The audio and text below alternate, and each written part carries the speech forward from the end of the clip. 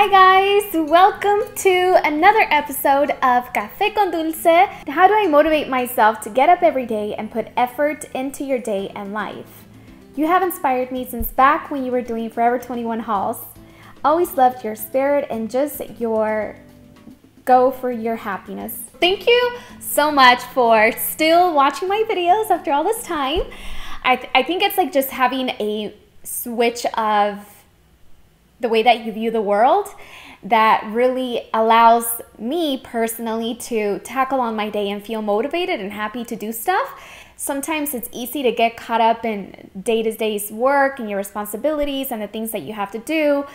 You're just so caught up with your to-do list and the things that are going on around you that you actually forget to really live your life. And living your life to me just is giving my life personally, and this is just my point of view, is just giving my everyday life a purpose, because I don't just want to be someone who exists in this world. I want to be able to live a life that is fulfilled. Life itself is such a miracle. The fact that you and me are alive today and we're able to wake up in the morning and thank you, God, for another day of life. That's the first thing that I say when I wake up in the morning. Like the little things in life I find the most beautiful. Like this morning, I came home from working out.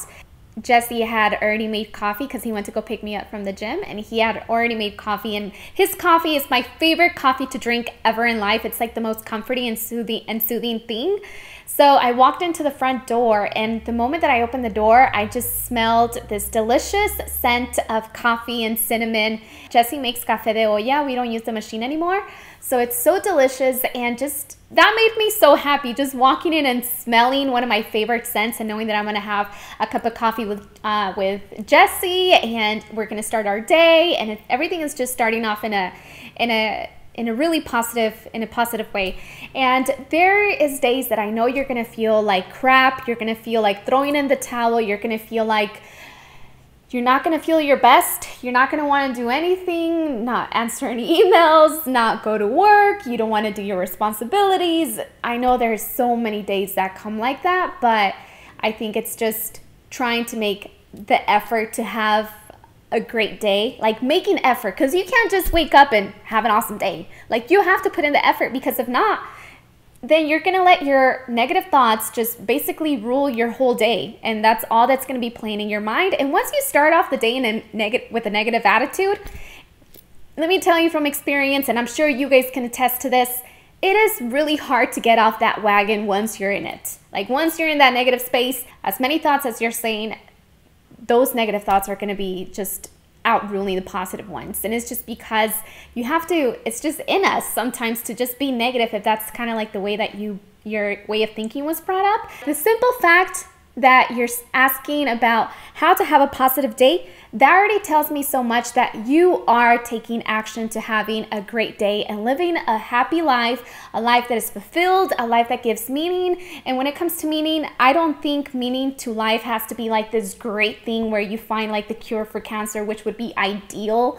You know, a life fulfilled is really just enjoying every single second moment that you're able to, get yourself into the moment.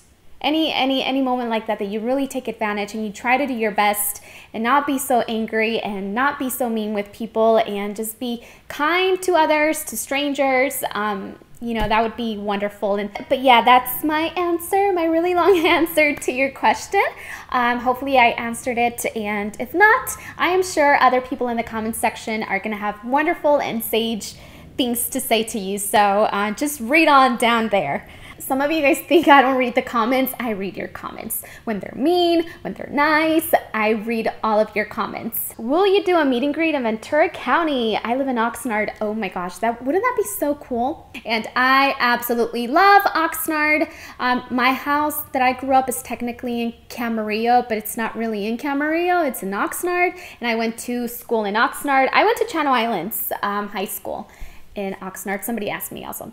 Yeah, that's where I went. I love that town. And let me just tell you that all of the people that I knew, not all of them, but because I don't know everybody, but there is so many people that I still keep in touch from Oxnard that I went to high school with, and elementary and junior high, that that show me so much love and support. Like, that's how I feel, because Fernando Vargas, I think he's from Oxnard, but he had a house in Oxnard with his family. I think he is from Oxnard. And when you know Fernando Vargas, he was like huge. I'm sure he still is. I'm sorry, I don't keep up with him anymore. But he was like this huge boxer in 2005, in the early 2000s. And let me tell you, everybody in Oxnard was like bragging that we had Fernando Vargas, like we had another Mexican like doing big things from our city. So I get so much love from some of my high school friends and people that I grew up with. So I just want to say thank you if you're out there. Irene, Edith, Priscilla, 3 of my favorite people. And I met those girls in high school and they're amazing. They show me so much love and support. Honestly, I feel blessed because of that. You know, there's so many things that I want to do, and this is the year to make them happen, guys. And I've always said that if I have my own jewelry line, my own cosmetic line, money, a certain percentage is going to go directly towards helping kids who have cancer and hopefully finding a cure for childhood cancer. That is like something that I'm so passionate about, because it's just such a horrible thing for children to go through, for anybody to go through. Do you guys remember Talia? You guys don't know who Talia Castellano is? You guys have to search her on Google, and you're gonna find the most amazing, beautiful spirit that walked on planet Earth. And she was beautiful, you know, such a positive and outgoing person, and she was so young, and I always had a feeling that she was gonna make it, and I always just really hoped and prayed that she would. But unfortunately she didn't, and it's been several years now since she's gone to heaven. And yeah, I think about her, you know, I think about her because she said, she tweeted one time that she's like, does Dulce Candy look like Jessica Alba to you guys? And I was like, oh, Talia knows who I am because I know who she is. And yeah, so she's definitely the beauty guru icon of the YouTube world. She really is. Okay guys, so I'm going to break this down in 2 parts, okay, because I have more questions that are really good.